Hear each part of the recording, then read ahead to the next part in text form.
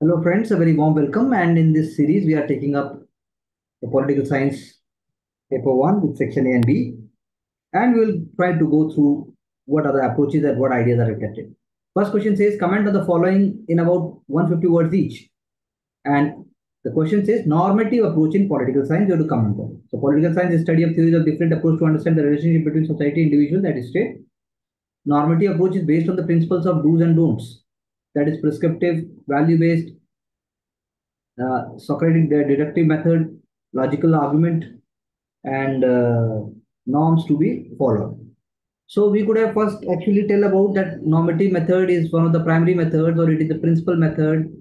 This approach or this method is how much impacting, effective, being influenced by the other political science theories. Anyways, for example, theory of justice based on theory of education and distribution of property, and it is also talking about that what ideas were there of Plato. He had spoken about the idea of philosopher king and ideal state. Normative approach could not address the problems in society in the post-World War II, leading to the criticism by behavioralists. For example, David Estin, he called for making political science close to social sciences via quantification, interdisciplinary discourse, value neutral, but slowly due to over quantification of data and again normative approach appeared in the post behavioral, to various in the time period, uh, and it is providing credibility to the political science. For example, Rawls' theory of justice, normative in political behavior. So the question arises that that's what I was saying in the beginning of the question, that normative approach, what kind of role it had played. It is an overarching approach, or if the approach is superficial in nature, or approach is having certain lacuna or certain specialties. So that would have given us more approach and leverage as far as comment is concerned. Multicultural perspective on rights. So rights can have different perspectives. Basic rights are basic contract negotiated between a societal member and state. Rights are evolved from first generation to third generation through political science, as it is seeing political science as awareness of citizen. It is here that multicultural perspective of rights laid down principles of community-centric rights, that an idea of differentiated citizenship, subjectivity in thinking and experience. Frank Rosen's experience is an example over here. Universal theory of human right in Eurocentric and not having inclusivity and to include the multiple interpretation of rights. Our multiculturalism principle has been given, a skeptical look because of its not acceptance of subjectivity in some universal ideas of justice, giving community power more power than the individual, and communitarian power leading to the patriarchal domination of men within group, and idea of different citizenship affecting the unity, fraternity within the society. Thus, multiculturalism has to be followed with the idea of protecting individuals along with the group rights. For example, Article 25, that is freedom of religion for individual. Article 26, community rights to freedom of religion. So this answer is definitely much more broader and bringing different perspectives on track. State of nature as state of war, the statement by Hobbes. So Hobbesian is a way of the prominent thinker of liberalism, qualified liberalism. His individualism theory is limited by state. This has been due to nature of human in the state of nature. The state of nature, when there was no societal or state obligation due to egoism or fickle-minded or even the self-centered nature of human, they were fighting war among themselves. So that is what is the state of nature. The whole scenario was based on the right is might, survival of the fittest. So to avoid state of war, people came together in order to pay attention to self-preservance of life and prosperity. This led to formation of state based on social contract. Now the individual had unlimited political obligation to the absolute state. This state of nature, as uh, with respect to state of war, leading to the formation of absolute state, but it has also been criticized by Locke. According to him, humans are by nature they are cooperative, and that is why through only cooperation one can say the state can be formed. Whereas Rousseau had stated that the state of nature, human beings were more pure in heart, which got corrupted due to societal influence. The Hobbian principle is based on animal nature of human in the state of nature. So many ideas are reflected, and flow is also there, and the ideas are actually trying to showcase the question. Foucault's concept of power. The concept of power do not have single definition. It is an evolving concept, and it is contextual subject from the whole single dimension of power to Luca's third dimension of power. According to Foucault's concept of power, it is neither executive nor developmental. It is diffused, and just like money in the economics, it has no origin but flows in the channel. Essential features include knowledge is power as it creates discourse about objective and context. Discourse of streams create legitimacy and domination over different interpretation of truth. Governmentality is which deals with the citizen as subject via surveillance and statistical study. Thus, according to him, power can be developmental or coercive. It depends on the use by the person or the state concerned. Again, the ideas are reflected, so we can say that this is definitely on track. Decline of political theory. So political theory is a continuous relevant subject as highlighted by Issa Berlin, but once it had faced decline in the post-World War II, as stated by David Eston and Charles Millian, and criticism of histories and other ideas, and it is stated by David Eston and Charles Millian, the criticism of history and normaticism of theories. They criticize political theory for not meeting the requirements of society in solving new challenges in the post-World War, unlike sociology, and political economics. Therefore, they laid down principles of behavioralism.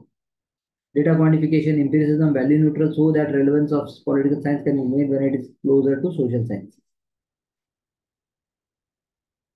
But due to over quantification of data and not evolving new relevant political theories, David Eston again criticized political theory.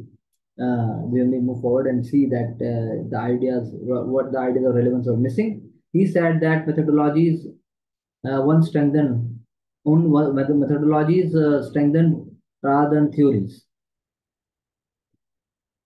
So started the era of post-behavioralism, which focuses on normative values in behaviorism, interdisciplinary discourses. Thus, political theory maintained its relevance in changing world. Even now, it is reinventing. So the question was asking actually about the decline of political theory. You wanted to comment. So this decline of the one kind of structure and the one kind of principles is definitely true as far as political science is concerned. It is ever evolving. That is why one has to trace that how the original classical structure got declined. That means it got remolded and it evolved again. Comment on the following in 150 words. Imprint of the British Constitution on the Indian Constitution. The Indian Constitution making has been a part of the evolution historically from societal, traditional, and through national movement. It adopted some basic institutional structure from the British Constitution, parliamentary democracy, as it is house and rule, equality before law. Government of India 1935 structure of federal and court and emergency, all India services and bureaucracy, but still it maintained its originality, which is beyond narrow imprint of the British colonialism. India had a constitution which required to meet the aspirations of nation, provincial autonomy with the centralized state, that is quasi-federalism. It was also suited to Indian diversity, which was hugely complex than British. That is why reservation to of vulnerable sections, doctrine of basic structure, and the constitutional morality based on Indian suitability for invocation and Bharti. The Indian Constitution is unique and comprehensive document which has been tested in time. It had led to the demonetization. It led to the demonstration of men to the grassroots level. So the question was demanding actually what are the imprints of the British Constitution on the Indian Constitution. So one had to actually stick oneself towards that how the British and how we had taken so many elements and ideas from them, and how we had followed it. For example, the parliamentary system, within that the cabinet system, and then even the question of Rajya Sabha, when you talk about House of Lords, and then two bicameral is definitely over here, and then what is the role of president, what are the common factors in the judicial system, and certain conventions which we had taken, certain customs Then the concept of white paper budget. So constitution is taking up so many ideas, and that is what we had to focus, and the philosophy along with it, that would have been more justified. Environmentalism of the poor. Environmentalism is protection of the environment and conservation based on third generation human rights principle based on Sumita Narayan method. India had a different stand of environment movement. So Sumita Narayan जिससे पहले भी हुआ है हो रहा है alienation from जंग जंगल जमीन नर्मदा बचाओ environment as a tradition custom for example production of sacred groves in Chipko movement bottoms of vegetation and the deliberation led by civil society Hasdeo mining plant protest in Chhattisgarh 2023 use of local language art and tradition. It is here that the Indian state adopted policy of conservation keeping in mind the tribals welfare and Forest Conservation Act and Environmental Impact Act 2006 and so on. Whereas in Western nation, environmentalism, of which is based on urban class activism, corporate-led civil society structure, pressure group. So here, environmentalism of the poor could have different directions. Environmentalism poor of the poor also reflect the fact that they had nowhere else to go and they want to sustain in their native areas and they want to continue with their customs which are forcefully or which are otherwise being changed. So that is why environmentalism of the poor is very much grounded and it is not looking forward to any kind of radical changes in their ecosystem. And for that, since 1950s, we had small movements. So even in case of Silent Valley, or even in case of Andhra Pradesh, even in case of role by Rajendra Singh, the Waterman of India, or even we can bring the examples of certain certain persons who had played very important role in preserving the germplasms and preserving the original seeds of different kinds of classical plants, millets, and so on. And they have continued growing them in their backyards and also uh, when and whenever they are getting little space. This showcases that environmentalism of the poor will not only be just any movement, but it is inculcated in their day-to-day life. Those ideas, I think, would have made a little difference. Functions of district planning committee. District planning committee, when local governance, 74th Amendment Act, district-based decentralized planning within citizen participation, sending report to the state. So functions it is asking mobilization of resources, inclusive development, including well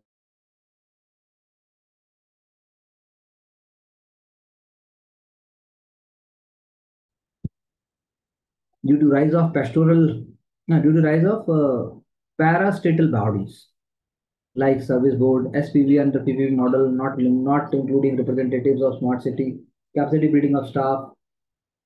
So the answer could have been molded a little better if we are able to bring certain example. For example, when we are talking about a smart city, then you can bring the example of Indore, or even in case of environment, one can bring the example of Dantewada, or even certain other resource-rich district like Bellary, capacity building also like Solapur. Some model could have also been mentioned. Locals do not participate within leading to the non-representative attitude of bureaucracy. So we have to only talk about that how the function of district planning committee is becoming very integral to the aspirations of the people. Even in case of aspiration districts program, none of the district would have been successful without the help of DPC. So district planning committee, according to ORF, need to be made a Niti Ayog like what Niti Ayog says that the state institute of transformation at the district level. So this must have been the approach to the answer rather than the rather than the classical or you can say the run of the mill approach. Satyagraha and Indian nationalism. Indian nationalism is an encompassing nationalism due to participation of masses in large numbers in the national movement. Indian nationalism, national Indian national movement was able to create a kind of a environment where everyone was looking forward to their own independence. So that is why we are saying this is participation not of the large number, participation of each single individual in one way or another. The national movement, according to Bipi Chandra, was a rainbow of coalition of divergence, diverge interest groups, and this was made possible because of Gandhi Satyagraha, which had basic essential elements of ahimsa and non-violence. That is agree. The proactiveness was also there. The Satyagraha had wider national movement by being accommodative. It was spiritual context. It was, it was having symbolism also, or mobilization of people was possible. For example, Charkha is an example, of the burning of foreign clothes is also another example. Use of religious symbols, traditional values, and Satyagraha was a glue which made the national movement inclusive. But it had its, what we can say, that adhering to the principle was very tough. So this was not in the case for all. That is the way communist Hindu Mahasabha, Muslim communist work in different way, that I agree. So Satyagraha, so the question says Satyagraha and Indian nationalism.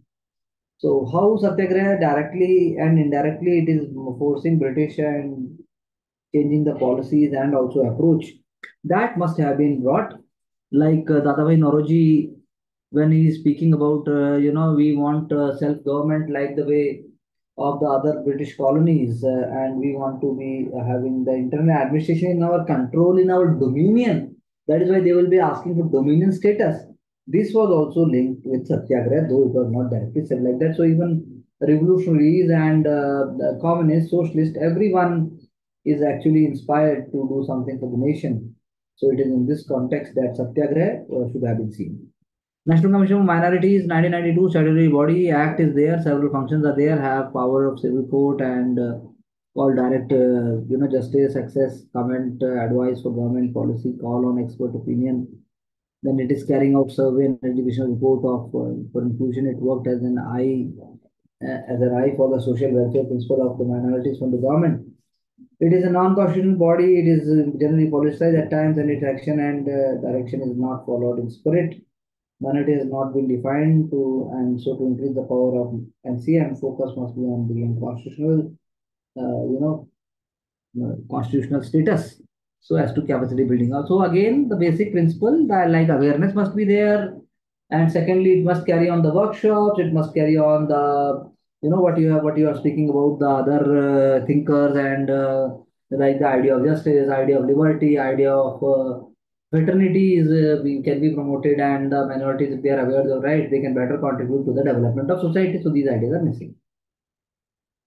Success of contemporary democracy lies in the state limiting its own power. Explain.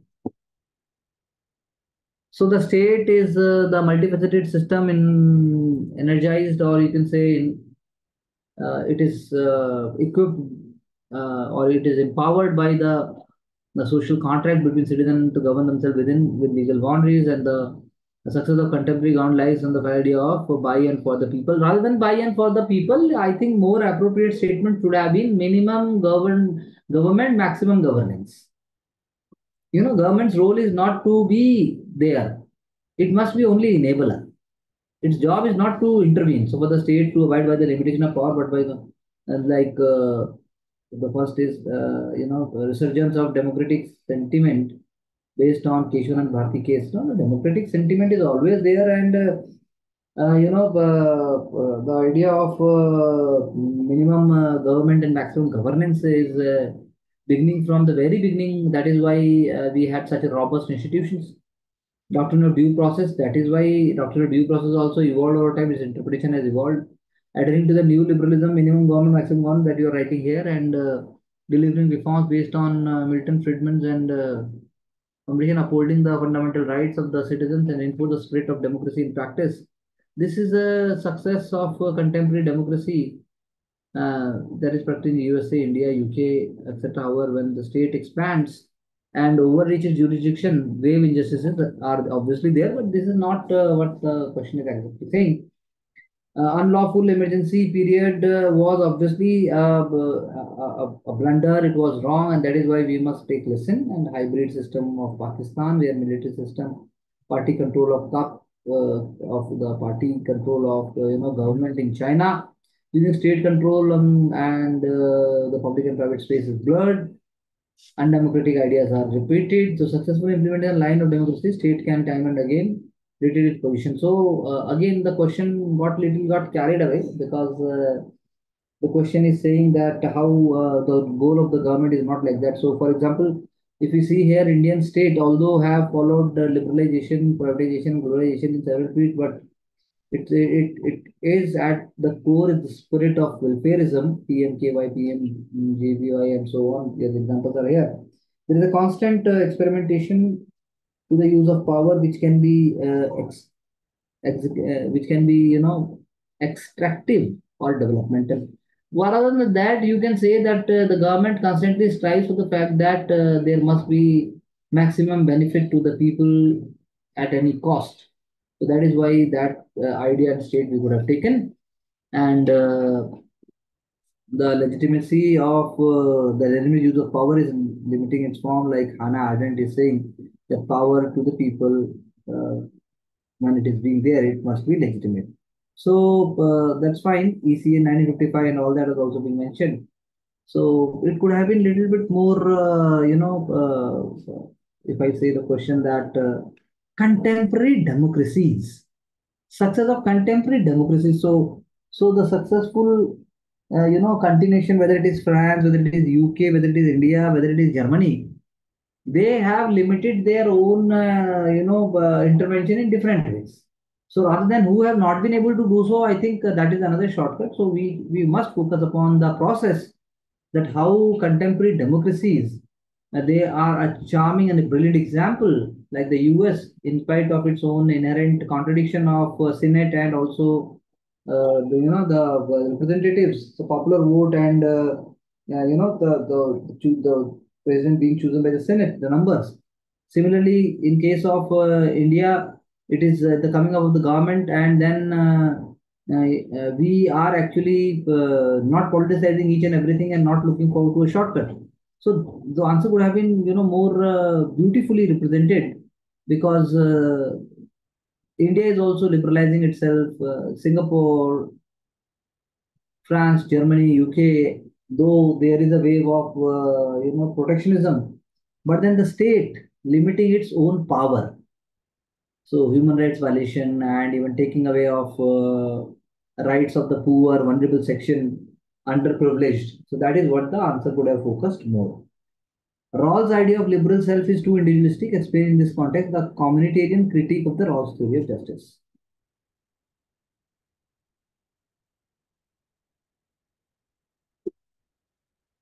Theory of justice has been an evolving concept from the Platonic justice to the Rawls theory of justice. Rawls used the wheel of ignorance and original position came up with basic liberty, equality of opportunity, different principle in distribution of justice. He had used primary good of individual as a marker of justice. The whole premise is based on the protecting individual more than what we can say the society, equality and distributive justice, and thus the theory had been criticized by communitarian principle of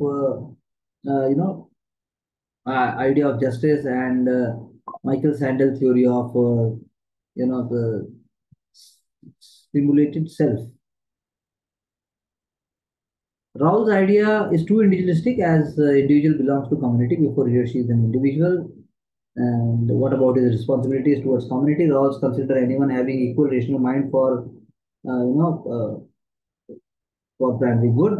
Rawls had not included labor at home or societal restrictions against women's capability. Rawls had not included the not included the complexity in primary good distribution. For example, some it can be status, fame, whereas for others materialistic belonging. Thus, Raoul's idea has element of individualism in start to end. His idea serves individualistic thinking from the perspective of state.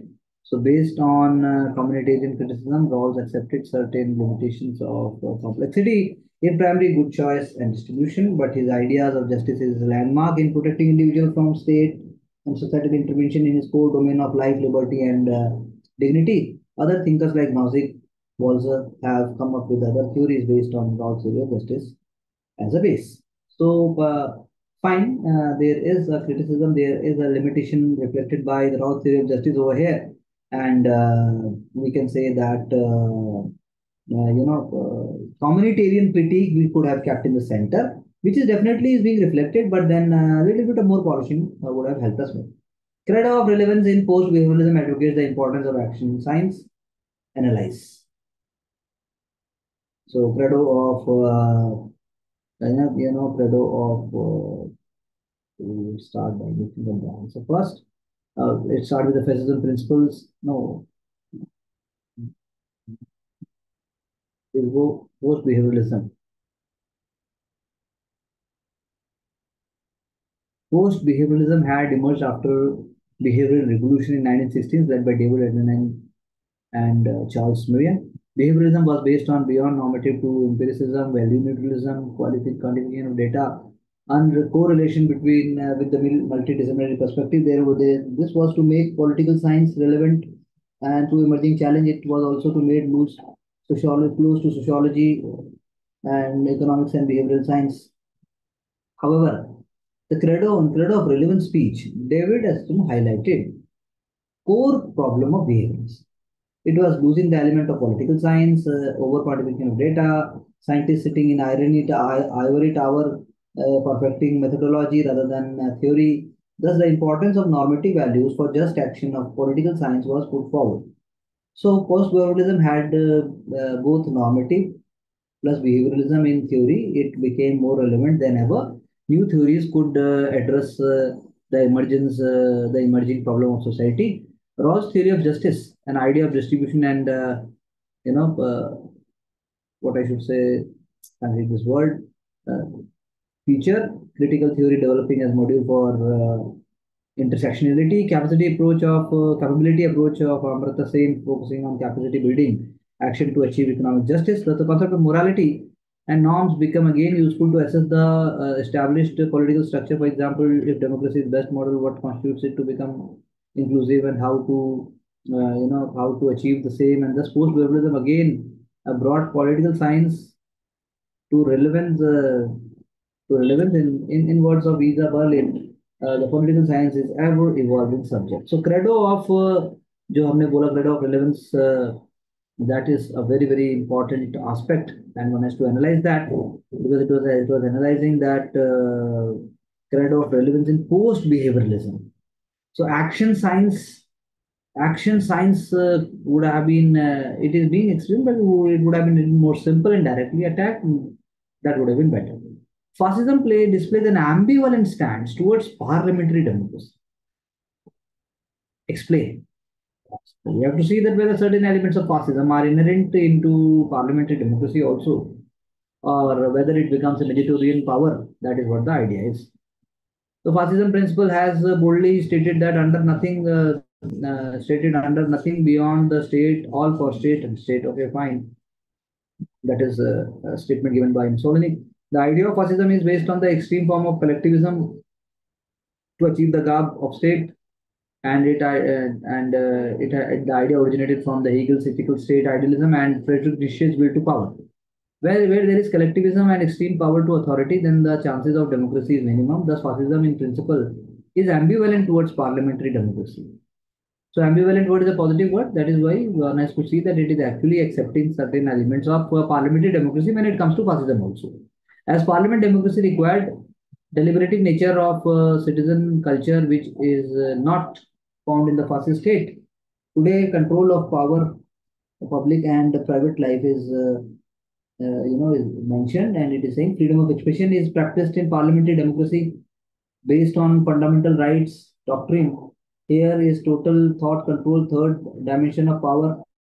This, Lucas, it is giving examples, civil society and NGO cannot work outside the passive doctrine. But the question says ambivalent.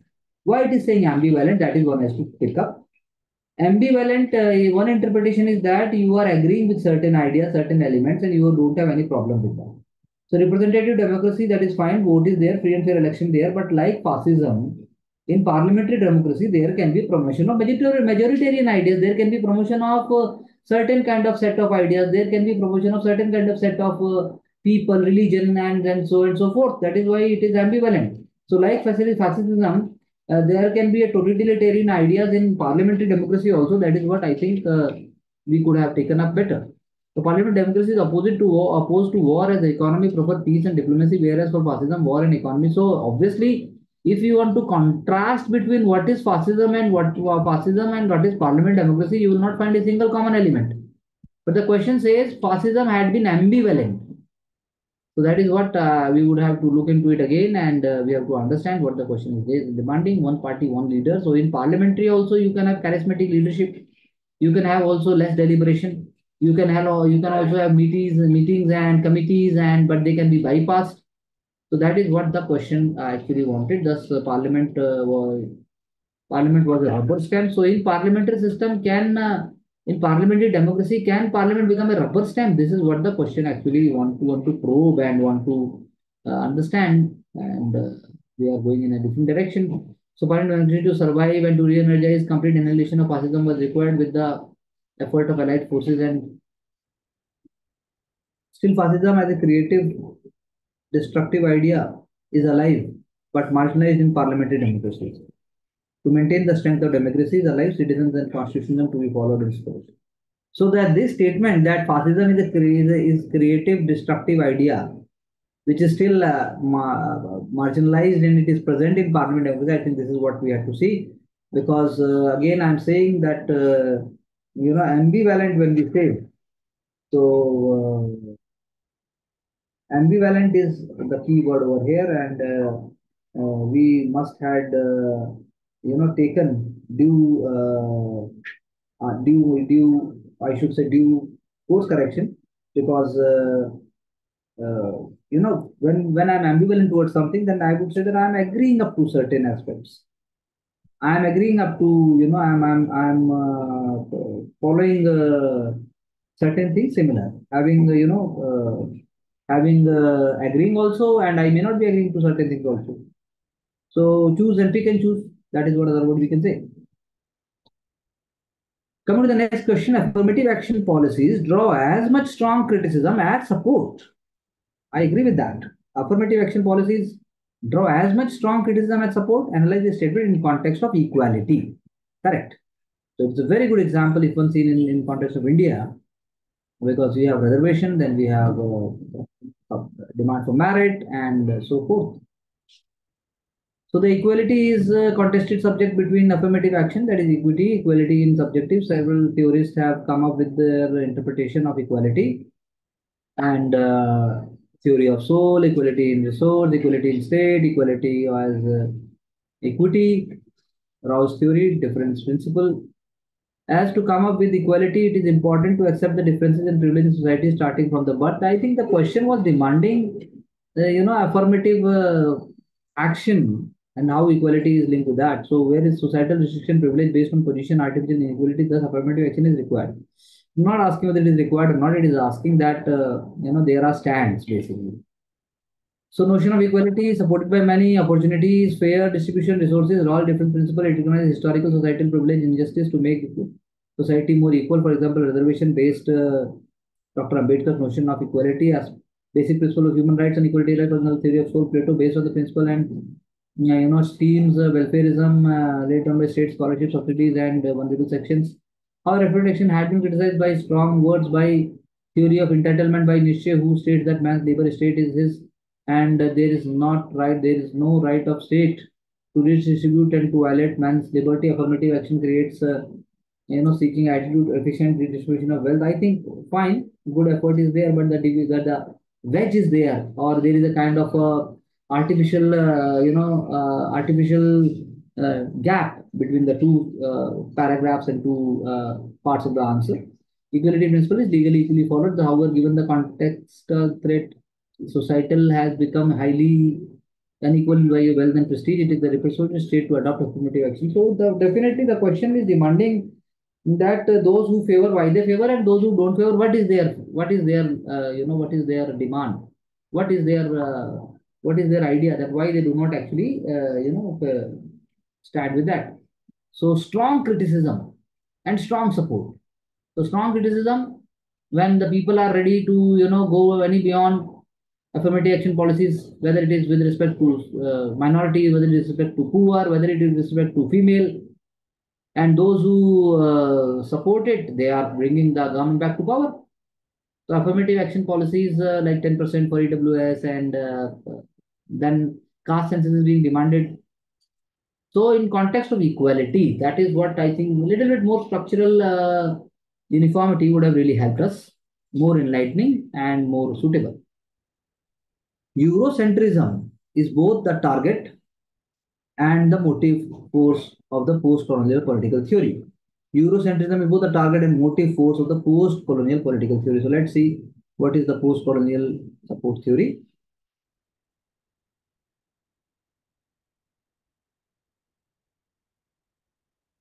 Is subpart of the critical theory during post-behavioral resolution. Important theorists, they are that is Gayatri Spivak's subalternism with